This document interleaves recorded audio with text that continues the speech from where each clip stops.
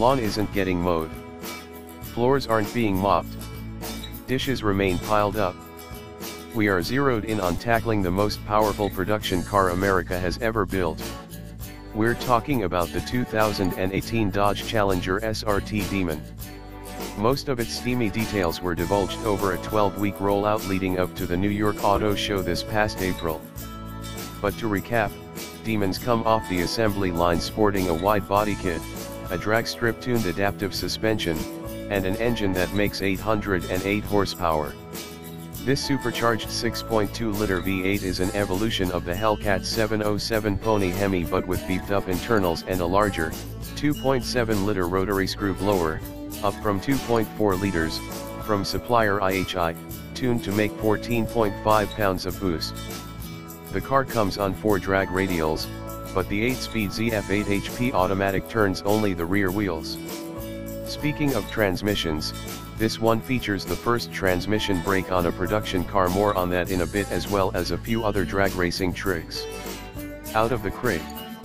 After plunking down $86,090, buyers can fit a bunch of extra bits on their Demons to get the power figure up to 840 horsepower when burning 100-octane gasoline. All the add-ons, including skinny front wheels, can be had for just $1 as part of what Dodge calls the Demon Crate.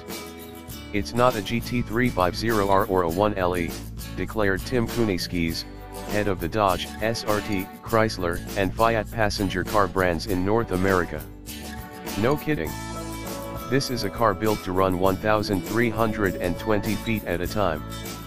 But you can legally drive it to the strip and back, too.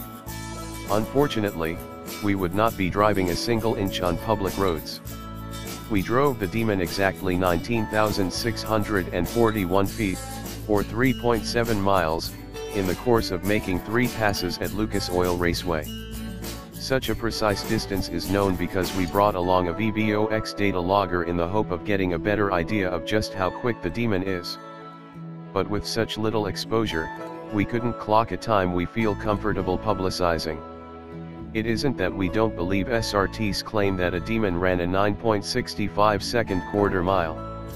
It's just that we believe those circumstances were outside the typical conditions a weekend warrior might find. You know, like a perfectly prepared launch box at sea level and a warm track but cool and dry ambient air, as well as a little bit of luck.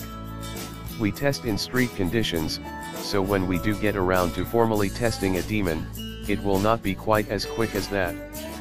We expect the car to run a quarter mile in the low 10-second range. Knock off a few tenths if it's fitted with the skinny front wheels and tires and is running on 100-octane fuel. The 0 to 60 mph time will be darn close to pipping the Porsche 911